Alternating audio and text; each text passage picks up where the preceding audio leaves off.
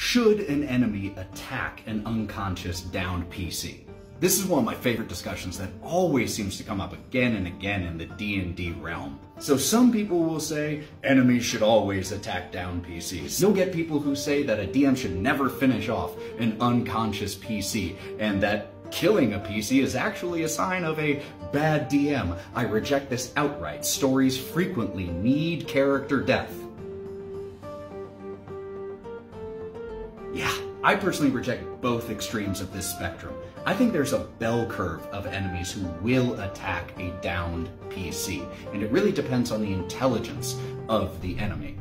Both highly unintelligent and highly intelligent characters both have very good reasons that they would attack an unconscious character. On the unintelligent side of things, something as unintelligent as an ooze, they would have no idea what an unconscious character is. It's just a thing, an enemy to consume, so they would continue attacking it. Same thing possibly goes for a starving animal that was attacking the group. There's a meal right there, I'm going to finish it off.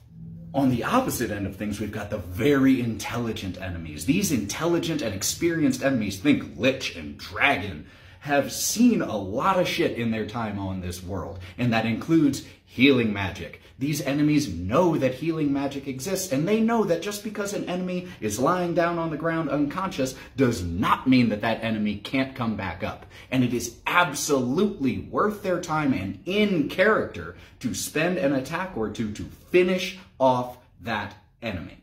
So if you're a DM and you're wondering if it's in character or not metagaming for an enemy to attack an unconscious character, think about where they exist on that bell curve. Are they too dumb to realize what an unconscious character is? Or are they smart enough to realize that that enemy could come back up at any time if I don't finish them off? If so, I think it's totally legitimate for that enemy to finish off that unconscious PC.